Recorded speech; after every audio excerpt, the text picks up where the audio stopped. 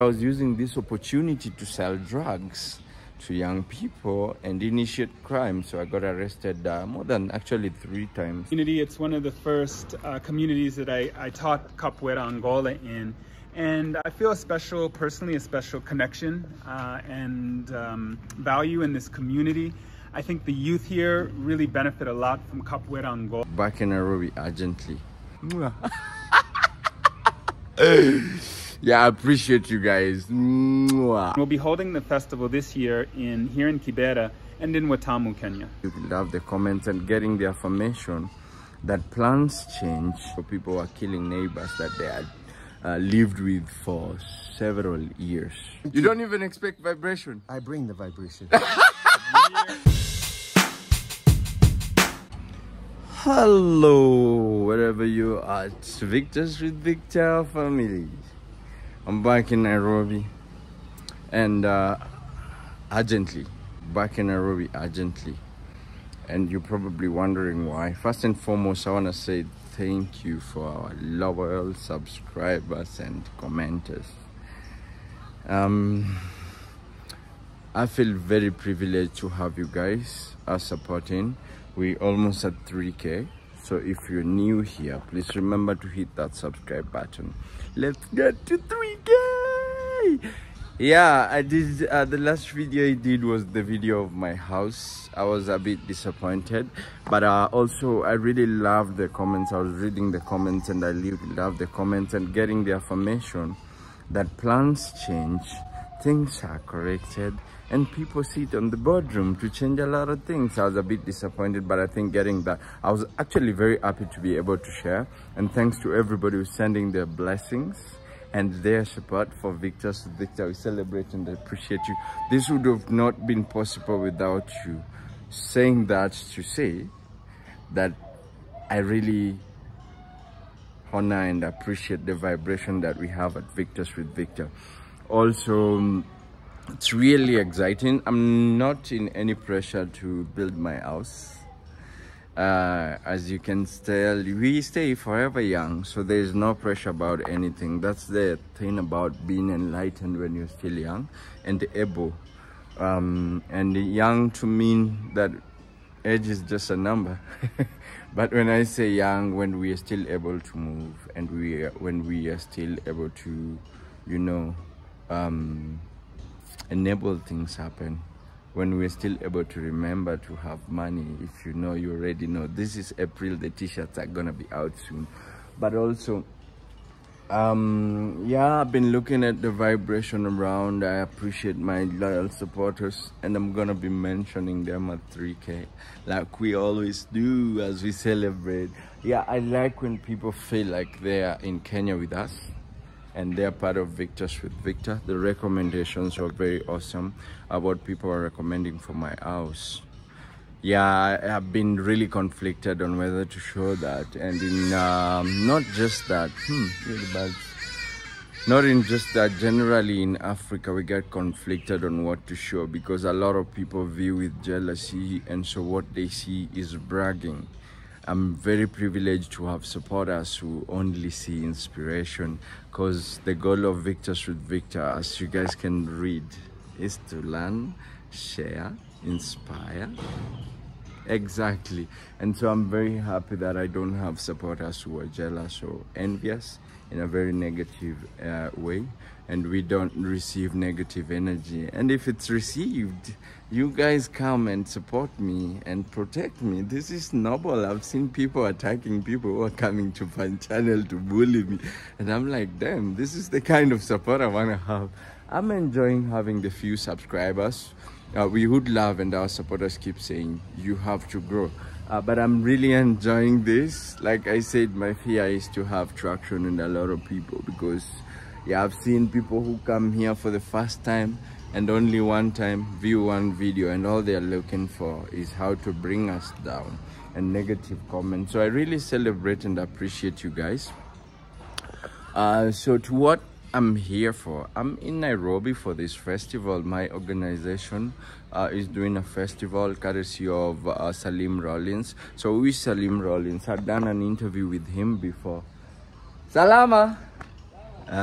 Yeah, I'd done an interview with him before, but if you're new here and you didn't catch the interview, you can try and check it out there. He's an African American who moved to Kenya and came to my program. As you guys know, I started with dancing, a dance program, and I was doing break dancing, which we are doing Breakma County after this, which I'm still taking you back to the county, guys. So exciting.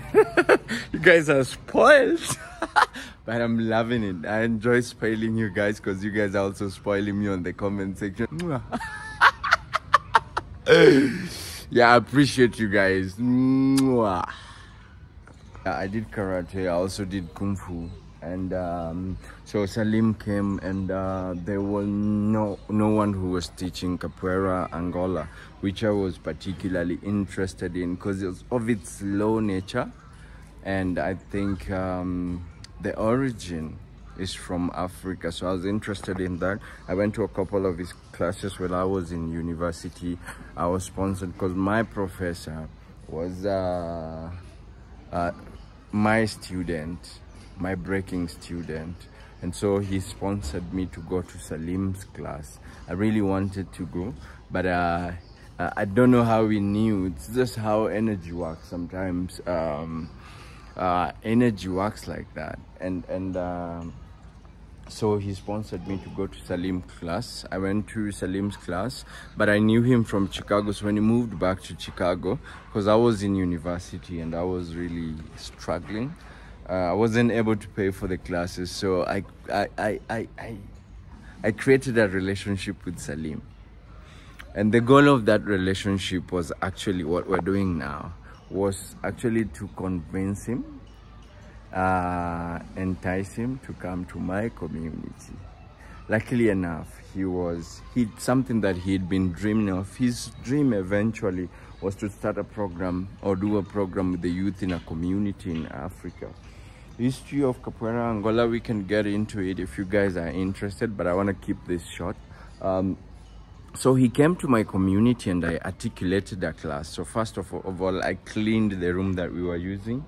It was pretty much small, so I cleaned it, and then I made sure all the youth that I was working with, at that time I was working with almost 25 young people, I made sure that they were available, and I explained to them the importance of this. I had a selling line for them, so I sold it to them, and they were very curious to come. And they came to the class. The vibration they gave Salim has never received anywhere. Salim has taught in Brazil, in the US. He's from California, so no, he's from DC. Yeah, so he's never had that vibration. So he had that vibration, and after that class, he didn't show it, but he later called me. He was like, when again can I come back for a class? And I was like, ooh, it's not me asking him, it's him asking to come. And so he came for the next class, and he was supporting himself to be coming for the classes. Initially, he didn't have a car, so he was using a matatu. And so what I would do in return for appreciation is give, here in Africa, when we don't have money, we give small things, like even a wristband or a necklace, just something to keep somebody going. I mean, I got that from my mom. So he kept coming once every week, and then after 2 years, can you imagine? He was volunteering after school for 2 years in Kibera without no salary, without nothing.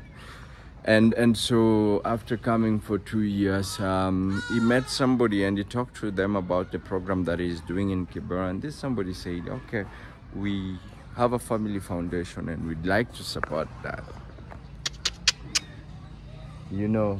And so I hope you guys are learning something from this. And so they started supporting Salim, and they were supporting the capoeira program. For the longest time, I think my program has been self-funded, so I used to do a lot of shows, and I also used to do a lot of tours, so I would save money. And the guest house also was one of my sources of funding. I know people have been asking where Victor gets his money.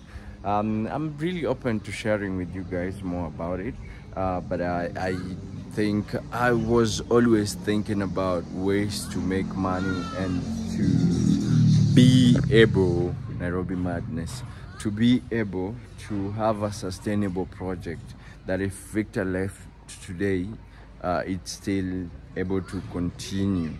So what I did is, when these people decided to support Salim to be coming to the program, I was actually very happy, because then he wouldn't have to struggle about taking matatu. He was able to take Uber then and come to the program at least once every week. And they did that for 2 years, and then one time the Family Foundation decided they want to come to Kenya and see the program, because every time Salim was giving them the program, I hadn't met the Family Foundation. He was always talking about Victor, how's the copies of this work? And so one day they decided, oh, they want to come and meet me. They came and met me, and they saw my program as well. And they said, okay. So for me, actually, it was important that they were supporting Salim. Why? Because when I started breakdancing here, I got arrested a couple of times because I was doing performances in the street. And during that era, we had young people who were selling drugs, who were into crime. So they thought I was using this platform, because when I was doing breakdancing, a lot of young people would come into the circle. So they thought I was using this opportunity to sell drugs to young people and initiate crime. So I got arrested more than actually 3 times. And my people didn't understand, so they always thought I was crazy when I would go and then turn on the music and start dancing. Less did they know that my dancing, how I got into dancing, is a story that we can get into another time, or maybe some of you know, but it's from the trauma in 2007. We had a post-election violence and there were brutal killings around us. And you know, like anybody who was here in Kibera during that time, you'd walk around and see dead bodies of people that you know, and that can be traumatic. And also you'd walk around and see bodies on fire. Like, Kenya has 47 tribes, which is excitingly our next project. I hope you guys are looking forward to me taking you through the tribes and also sharing the culture. And Kenya has 47 tribes. I think the 48th had been discovered. And so it was a tribal conflict. You see how the Western world has like racial conflicts. We had a very bad tribal conflict. And so people were killing neighbors that they had lived with for several years. And it was brutal because neighbors were killing neighbors. You understand what I mean? And yeah, it was very ugly. So I experienced that, and then we didn't really have resources for counseling. I think I've said this before. We didn't have resources for counseling, so I found healing in music and dance. And that's really what led to what we have today in the organization. So our organization, you can go and check it out at www.inukaculturalcenter.org. Go check it out. I can also share the website on the link, and you can connect to us and Salim and see if you want to be part of this in any way. But I think that was the co-foundation of that work. So when Salim came when Salim came into my community and we would do capoeira Hoda, which is profiling, I took advantage of that. And Salim knows this, and we talked about it. So a lot of young African leaders are not celebrated here until somebody from outside comes and celebrate them. Is when they are celebrated. So Salim came in and we were doing street orders. Actually, when I stopped, when they stopped arresting me is when they saw me on the TV. I did a couple of TV shows here in Kenya, and so when the area authorities saw me on TV, they called me and they apologized, and they gave me permission to be able to apologize. And that was the breakthrough for to be able to perform anywhere in Kibera, in the streets of Kibera. That was the breakthrough of this work that I do today, and now we're able to perform everywhere. I mean, I've worked with more than, I don't know, within the region of East Africa, I think more than 2,000 youth, but in Kibera, I think I have more than 500 students. I was the first breakdancer in Kibera, but now I see a lot of groups that have been initiated by the kids that are inspired, taught, and learned from me. I learned from YouTube, just so you know. And so to be able to see that flourish is what advised the transition into Victors with Victor. I know a lot of people have been like, yo, you need to go back to dancing. I'll get to the story of dancing and why I'm not really huge on the floor right now. But what I have cannot be taken from me because I learned it from the University of the Streets of Kibera. And so I was really privileged to meet Salim. When he came in, the community started seeing me different and not looking at me like this guy is insane or this guy is crazy. So now Salim is doing a festival. We are doing a festival. It's called Majinga Ancestral. I'll let him explain to you guys about Majinga Ancestral. But it's a capoeira. You can also check out capoeira and learn about it. Like I said, learn, share, inspire. And it's gonna be big because it's bringing the diaspora, people from abroad. It's gonna be an international festival, and I'll share with you guys. If you are interested, let me know if you're interested to know about the festival. So we're gonna be in Nairobi for a good part of next week. Then we'll be going to the coast, which will also give me an opportunity to be sharing with you guys about the coast, the culture, and we might start the tribe. No, pole. Let's finish the counties and then we do the tribe, because I want to bring you guys details. I really appreciate when you guys say you learn a lot, and that keeps me going. That in it keeps me going, and I really appreciate that. So pray for more money, for more blessing for Victor, for me to be able to bring you into Kenya like I brought you guys while doing the Kibera tour, while doing the Nairobi tour, and now the county tours, right? Of importance, I think I'm not really interested in getting into the details of the counties, but I want to bring different stories in the county. Also, let me know what you guys would like to watch, but pretty much that's it. So we're going to talk to Salim so he can bring light into the festival. If you want to be part of the festival, you can reach out to Inuka directly or Salim, or you can even send me an email. And a lot of people are struggling to get my email, but I'm gonna drop it on every link of the description. It's Victors with Victor 23 at gmail.com. All right, I celebrate and appreciate you guys. Let me talk to Salim and then we close this. I hope you guys really appreciated the stories that I brought you guys. I really appreciate and celebrate. I think I keep saying this more than enough, but I'm very grateful and appreciate and celebrate you. Salim. My name's Salim Rollins. Within the Capoeira community, I'm Mestre Salim. I'm the founder of Majinga Ancestral Festival, which focuses on Capoeira Angola and African arts. And we'll be holding the festival this year here in Kibera and in Watamu, Kenya. Majinga Ancestral is a Capoeira Angola and African arts festival. I established this festival back in 2013 in Oakland, California. And we've had 3 festivals since then. One in Kenya in 2017 with Mestre João Grande, who is an icon and an important figure in the Capoeira Angola community. He's 91 years old. And then we had a follow-up one in 2020 in Luanda, Angola, which was particularly important because for us in the Capoeira community, Angola is considered sort of the Mecca or the heartland of where the ancestral forms of Capoeira came from. This year we have our 4th edition, which is going to be in Nairobi and Watamu. Really excited. We have the presence of Mestre Jogo de Dentro. We have Mestra Marilene Rodriguez and a lot of guests who will be here, including Mestre Kojo, Mestre Kamau, some professors as well who specialize in African and diaspora martial arts. We'll also this year have special workshops, including traditional Kenyan percussion. We have a workshop on healing herbs from the coast, and some other really exciting workshops that bring up really this African arts. So this is a platform in which we can explore and express Capoeira Angola, but together with other African arts. Capoeira Angola is an African-based martial art that comes out of Central West Africa, Angola and Congo. It was developed by enslaved Africans from that region as a way to preserve their culture, as a form of resistance within the context of enslavement, the transatlantic slave trade, or slave genocide.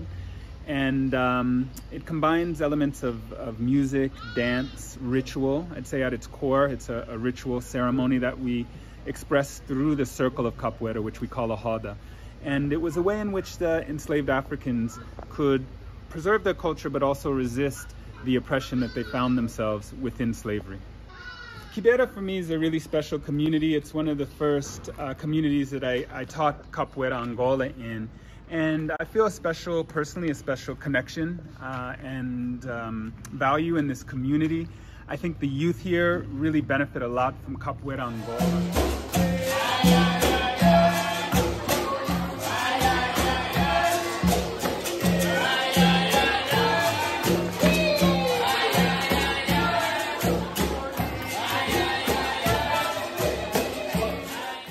The ways that we're able to ironically reconnect them with some of their African traditions and roots. So I really feel like capoeira flourishes here because capoeira is the expression of people who are oppressed themselves. And people in Kibera go through a lot of challenges just dealing with lack of support from government and things like that, and the social issues that happen here. So I feel like capoeira has a special value and meaning coming to a community like Kibera. And I can say also that in terms of the history of capoeira, it was created from communities like Kibera. So we have some amazing mestres and teachers coming. Our primary facilitator is Mestre Diogo de Dentro, who's a student of Mestre João Pequeno in the Capoeira Angola tradition. We have Mestre Marilene, who comes from a Quilombo community in Brazil, which is a community established by escaped slaves historically. And then we have a lot of special guests coming from the US, mestres including Mestre Kojo, who's been giving free workshops to youth in the community, Mestre Kamau. Professor TJ Deshobi is one of the foremost scholars on African-based martial arts. Mestre Bujão, Professor Gamela, Professor João Reis is coming from Angola, and he's done extensive research on one of the ancestral forms that we have for Capoeira Angola, which is called the Ngolo dance. So he'll be sharing some of his current research that he's been doing within that art and culture. Hello ladies and gentlemen, it's a new week for Majinga Ancestral. We are doing a festival in Kibera, courtesy of Salim Rollins and the work that we do with the Nuka. We are really excited, don't miss out. Next week is gonna be fire. We also, Mestre Salim, we are very excited. This is a dream come true. Oh, so good to be here. We got Mestre Kojo over here. Mestre Kojo. Yeah, from Washington, D.C. area, St. Croix, Puerto Rico. We're international. So yeah, this is amazing, bringing people from the diaspora to Africa. The heart of where Salim does its work. Yeah. Congratulations, bro, and thanks, I'm so very happy for you. Work too, brother. So join us, guys. Mr. Kojo, how do you feel being in Africa? Hey, I feel great, man. I feel at home. Yeah? Yeah. What are you looking forward to? What are your expectations for this festival? I have zero expectations. That way everything is You should have expectations when you come to Africa. No, I expect nothing. Never. Vibration? You don't even expect vibration? I bring the vibration. Ladies and gentlemen, you know this for yourselves now. Don't miss out. Next week's gonna be fire. All is gonna be in Kibera and Watamu. If you wanna join us, be sure to join us. This is the work that we do here, and we hope to see you. Yes, that was it. I hope you like it. If you haven't hit the subscribe button, please hit the subscribe button. And if you're out in Nairobi and the surrounding, please show some love, show up. Present yourself. There are going to be workshops from different people, qigong, capoeira, breakdancing, a lot of things right here in Kibera. This is what brought me back here, and I'm so excited that you guys keep supporting. I was really loving every support that I was getting for the county tour. We're going to continue. I came back particularly for this festival. I appreciate and celebrate you guys. Victors with Victor. Adios.